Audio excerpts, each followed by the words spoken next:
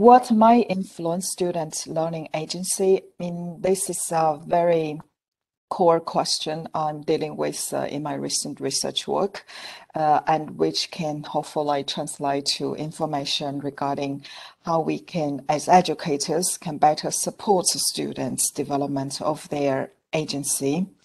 One of the major interesting outcome from research from different environments is the learner's prior experiences to a large scale defines their interpersonal sources.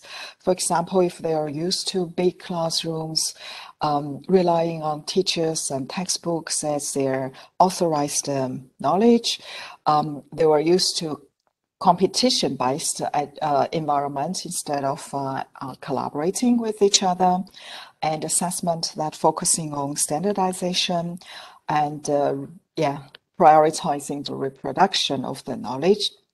The student might encounter difficulty in building new beliefs. So educators should focus on or prioritize how to utilize students' prior experiences to shift them to a positive influence. The belief play an important role in how they can be engaged to, be motivated to any new ways of teaching or learning you are planning for.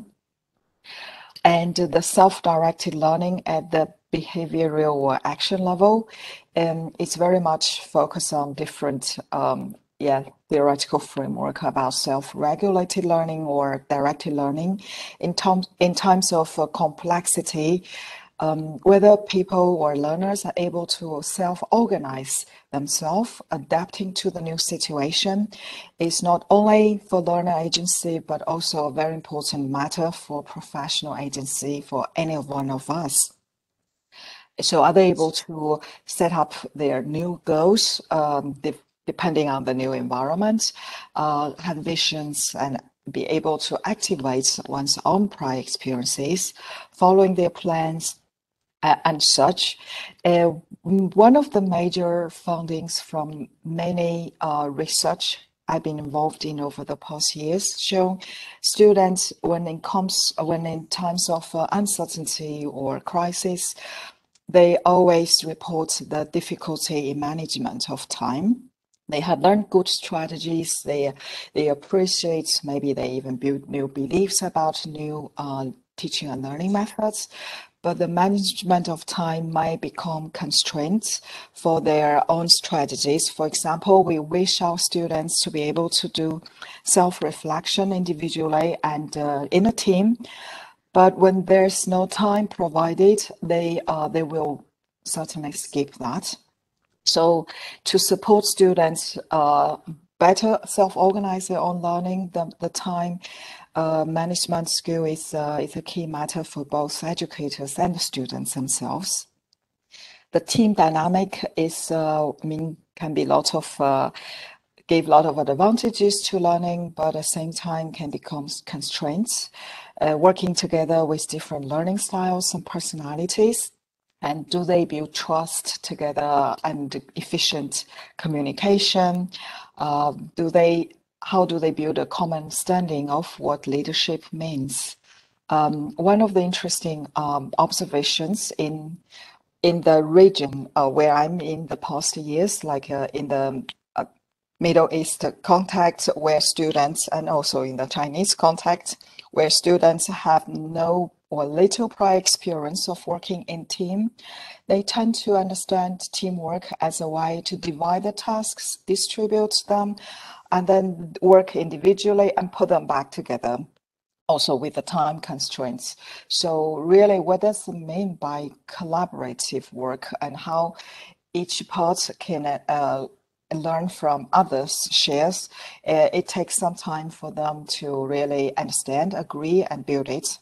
And many in certain culture and context, students are not used to exposed to problems and conflicts. So they swallow the conflicts and move on, that which also constrain the meanings of collaboration. So as educators, how we are able to support them, asking them questions about their goals, support them to active participate in the way they agreed on, support them with the skills of communication and coping with social challenges, and to kind of co-construct meanings together. And it's not just a matter of we change our teaching methods, but also support students to be at the same page with us. So, and then the institutional contact, what is the social cultural ideology of being a teacher? What is the culture of collaboration? How do instructors, educators get readiness for change? And how do we, as in institutional environment, support with the training activities to all? And one of the most important thing is there such a constructive alignment in the whole institute? Do the policy support such change? If students are exposed to new teaching learning methods, but they are still assessed in a very conservative way, that may not help them to understand the point of change teaching methods. So after all, teaching method is only part of the picture. And so do they have the facilities, materials to do doing student-centered learning? If you only have 45 minutes of your teaching schedule, that also make it difficult. And one of the issues is also in a course-based environment. If every course is enhancing different activities as adding on to lectures, then students will be burnt out. So there are lots of institutional issues to consider. And there is no one way to support students to become more agentic professionals. And first of all, we educators have to do so ourselves and support students' communication, involving them in the decision making, which is easier to say than do. But our facilitation and support of learning goals is, learning skills is important before we really implement any particular strategies. So, in case you're not familiar, spatial skills are a cognitive ability, the capacity to understand, remember, and transform the orientation.